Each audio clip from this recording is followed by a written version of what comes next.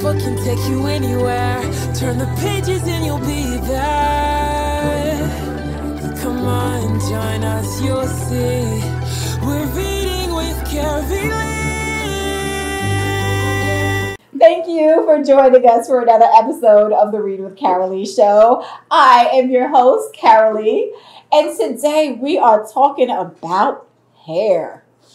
My kinky, coily hair.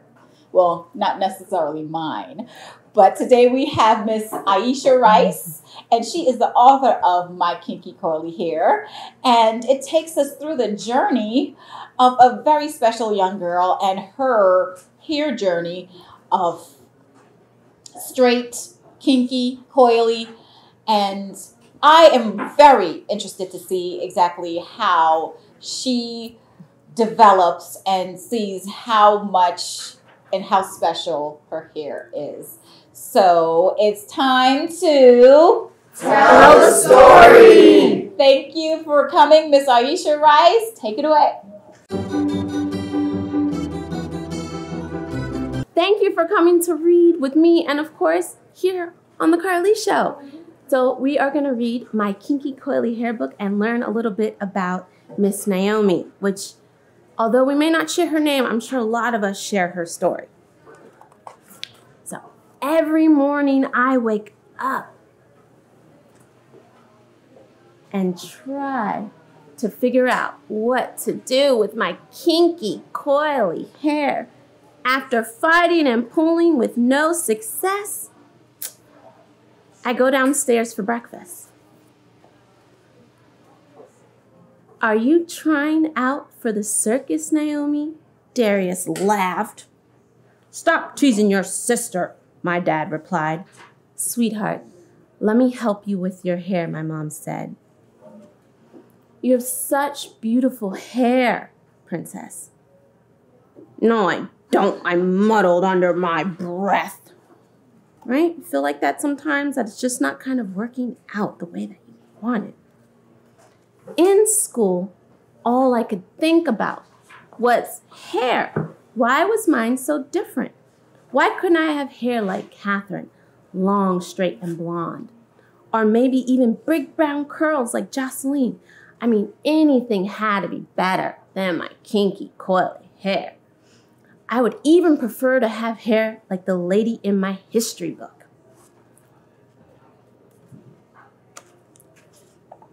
That day at recess, I got dirt in my hair. I grumbled because I knew what that meant. Hair wash, right? Ugh, that's a process in itself. What happened to your hair, my mom said. Plain, I laughed. Well, child, you sure do play hard, she said as she looked through my hair. Tomorrow, we're washing and straightening your hair because Monday is picture day, she reminded me. Okay, I groaned. Right? We gotta look good for picture day. The next morning, we woke up early to give Mom extra time for my hair. She normally washed my hair in the sink, but it was getting so long, so we decided to wash it in the tub. Washing wasn't too bad. It actually felt good when she massaged my scalp. Naomi, sit back, she instructed. I need to get all the shampoo out.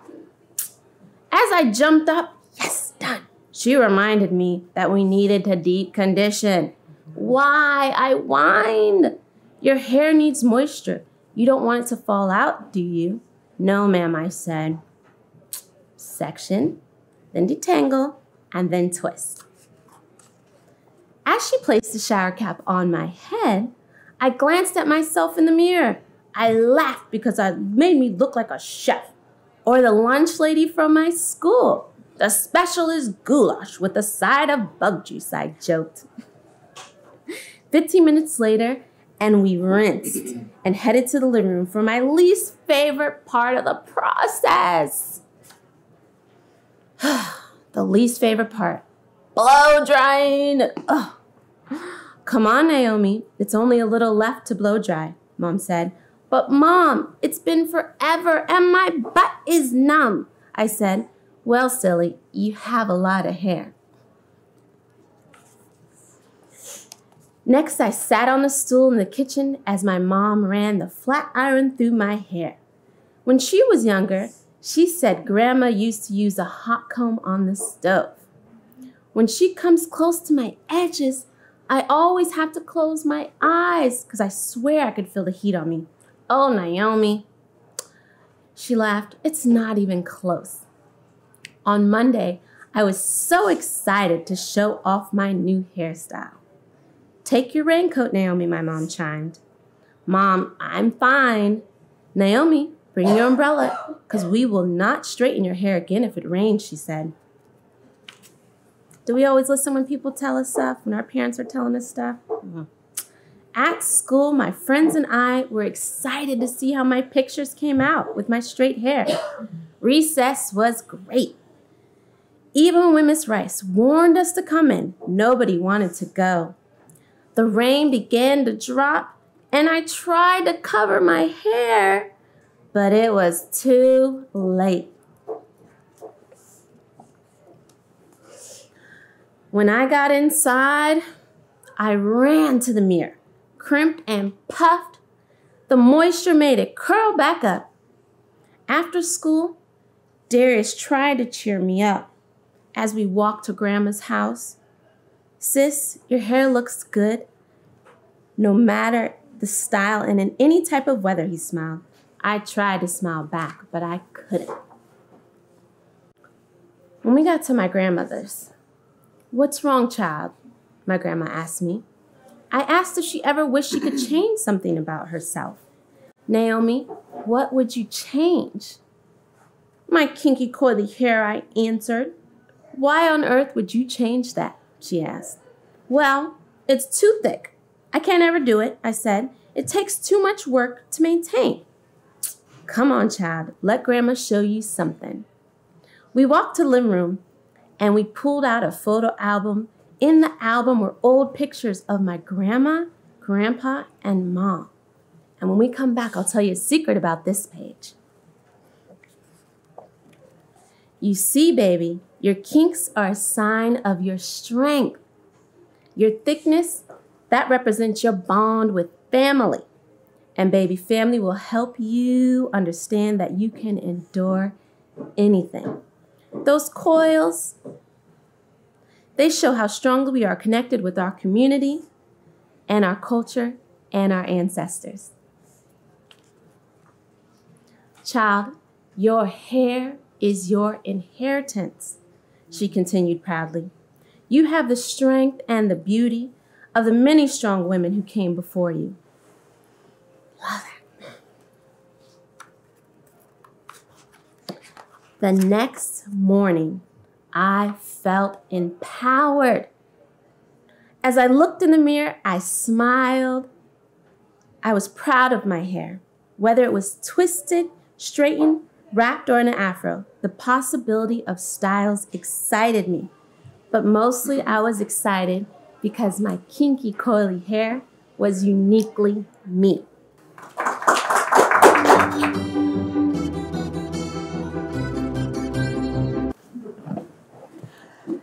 Okay, well, of course I have a connection to this book because my hair is kinky and coily, but also because I just released my book, Pretty Hair, a couple months ago.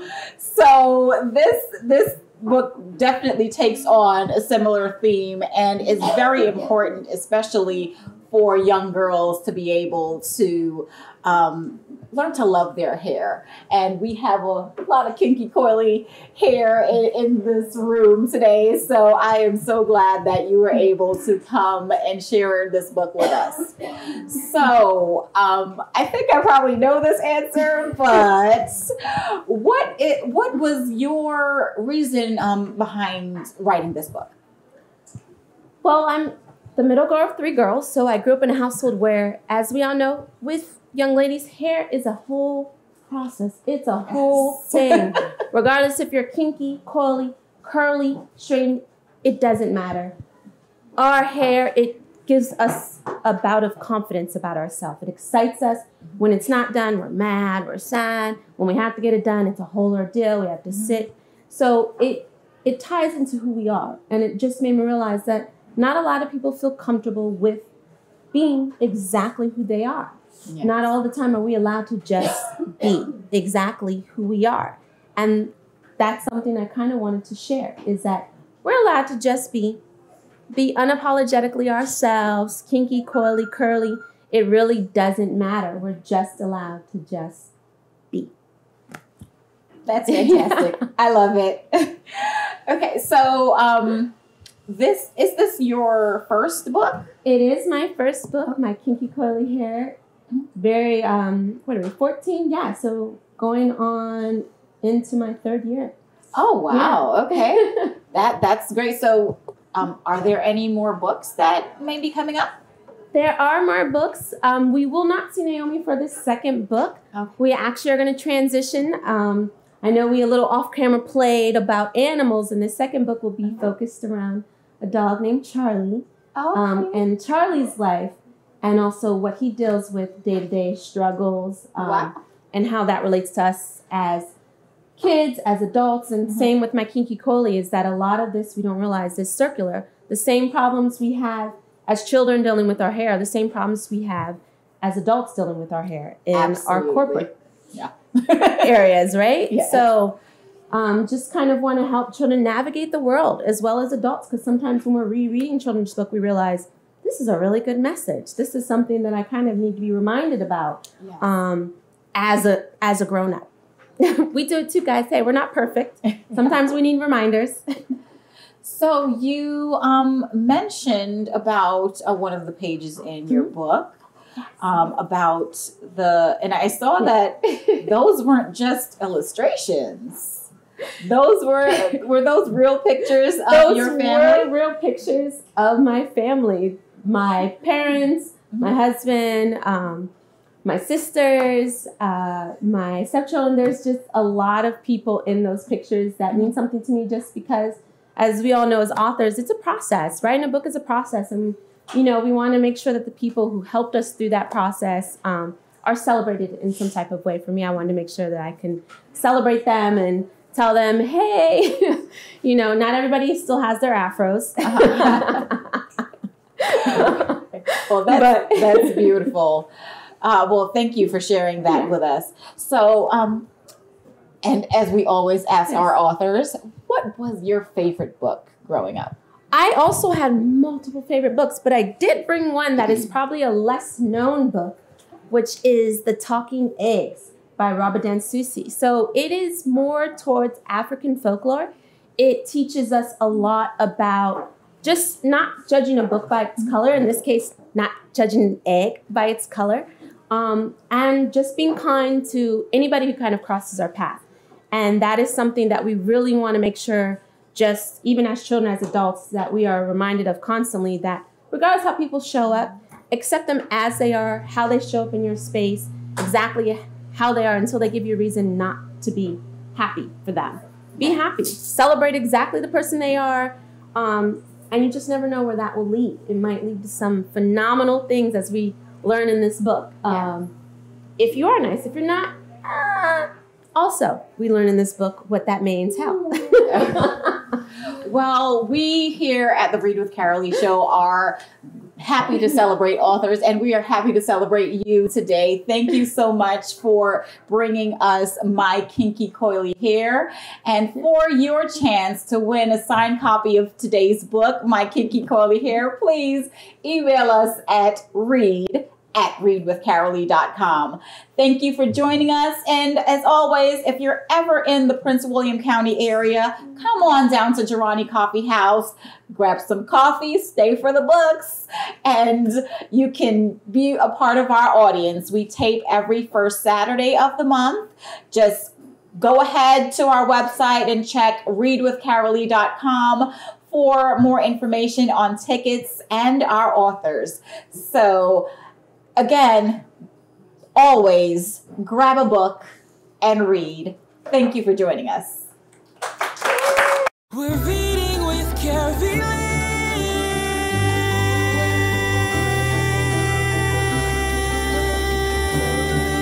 We're reading with Carylee. Reading with Carylee.